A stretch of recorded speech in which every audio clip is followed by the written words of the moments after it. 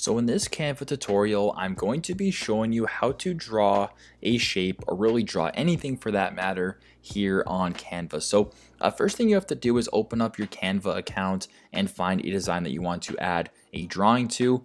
Once that is done and it is open right here, I want you to go to the left hand side of the screen right here and go all the way down to where it says apps at the very bottom. I want you to press on that. Now while you're greeted to the apps page, you're going to be offered a bunch of different options. You can go to photos, audio, video, some of the options they present in front of you, text to image, whatever the case may be. I want you to scroll down to where it says create something new. And I want you to press on this icon right here that says draw. It should be a purple icon with a pencil as a white outline. So I want you to press on that. It'll take a couple seconds to offer the screen. And now right now we have 4 brushes. We have a pen, a marker, a glow pen, and a highlighter. For this example, I will just use the marker. If you want to change the size of it, no big deal. Change the color of it, no big deal. So let's just start off with a red marker just by default.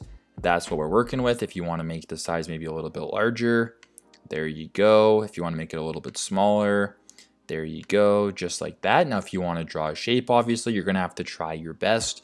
I'll draw a shape here with this light blue color. If I wanted to draw a triangle, I will try my best to draw a triangle. It's not perfect, but you can really do whatever you want. You can draw whatever you want, and that is my triangle right here. If you want to erase it, pretty easy as well. Just press on the eraser icon right here in the top left corner. Change the size of it to make it easier, and now you can erase the entire thing. So that is how you can draw a shape here on Canva, or really for that matter, draw whatever you want using the draw feature built into Canva through the Draw Beta app. If this video helped you guys out, make sure to leave a like. Thank you very much for watching, and I'll see you in the next one.